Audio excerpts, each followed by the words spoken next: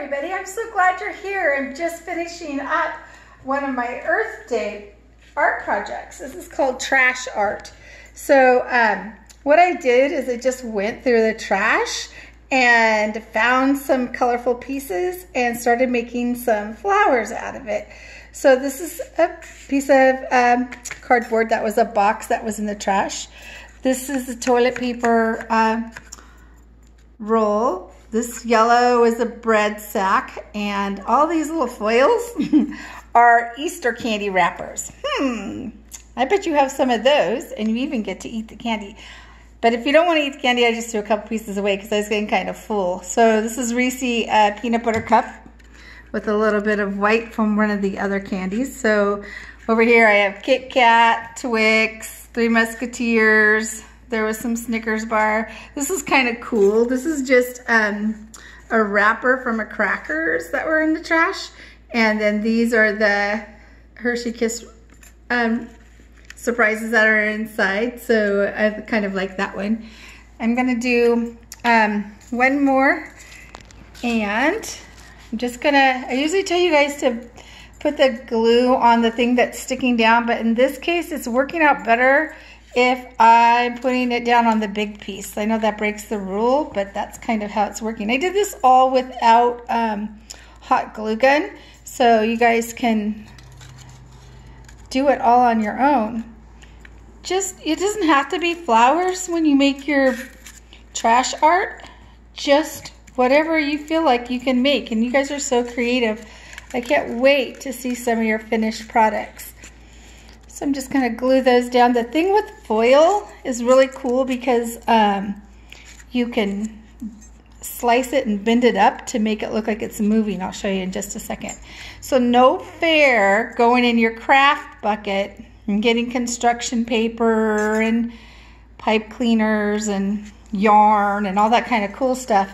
Everything in your trash art has to actually be trash. So the way you kind of make this foil have movement, so just kind of slice, put some slices on it wherever, and remember what Miss Misha says, art is beautiful to everyone. Everyone's art is different. So yours can be a garbage truck for Earth Day. It can be a windmill for recycling wind, whatever you want to do. So I cut some slices. Now I'm just going to kind of fold them up, all the little different pieces, to make it look kind of like 3D. Looks kind of cool. I've had fun doing this. It's so relaxing, just like when Miss Misha comes. Maybe your parents can put on some nice soft music like to listen to during art time. So this was in the trash, this string here, and I'm just gonna write on the bottom of mine Earth Day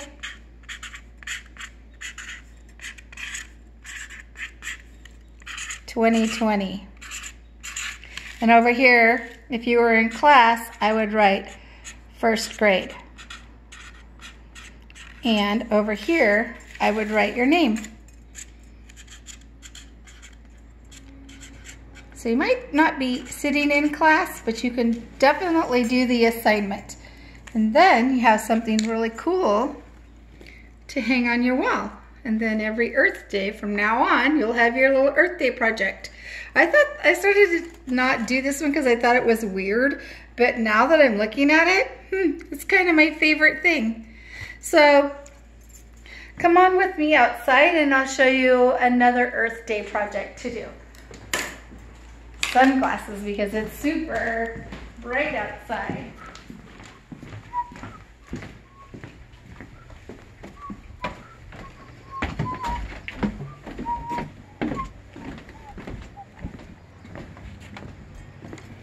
Okay, so I'm just gonna put my Earth Day wall hanging right there because I love it.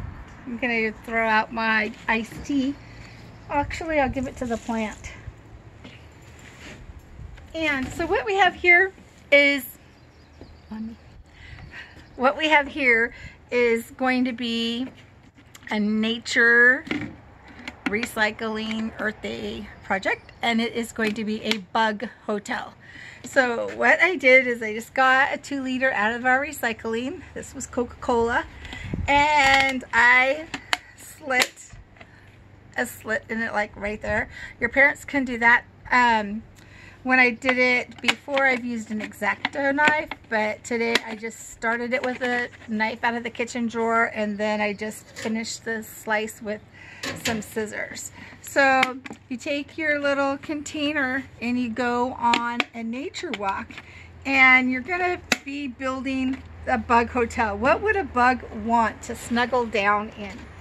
I found some acorns. So take this with you when you go on your walk. I took the bag, but it's more fun to take your container on your walk. So I have an acorn in there. I picked up some sticks to put inside. And some things you could probably drop down the spout. I'm going to do it this way. I had some dead leaves that I picked up. Had another stick. This is a big one. I can just put it down there. I picked up some green clippings that Mr. Bivens cut this morning while he was doing some yard work. So I'm going to put those in there. It's really fun going on a walk and collecting little pieces of nature. Here's some juniper bushes that we don't like, but we're taking care of them. So I just got some of these cuttings, and I'm going to put that in there. Let's see. I'll put it up that way. And down in that way. Here's a big stick. I don't know if that's going to work. Well, it looks like I could probably do it. Let's see. Nope.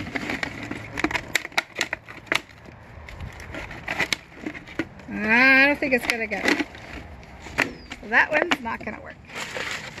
We have some more sticks. Just things that bugs would like to hide in and keep them warm. And fill it up. You could even put some pretty flowers in there if you wanted to, make it look a little brighter. Whoops. Then after you get all of your pieces of nature in there for your bug hotel, you take a string and tie it around the top.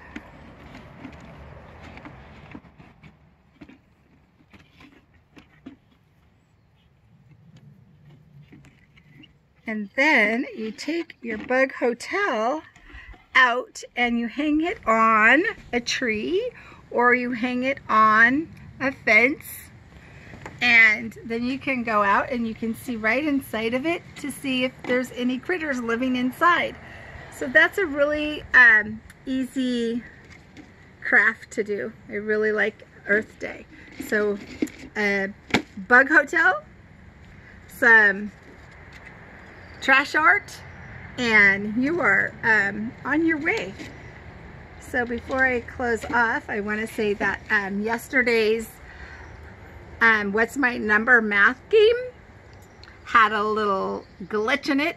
So if you find the glitch, the mistake, the error in the What's My Number video, go ahead and email and say, I found it, and I will give you a shout out on the next upcoming video. So far, Melody has found the mistake, Mrs. Baker found the mistake, and Miss Cindy.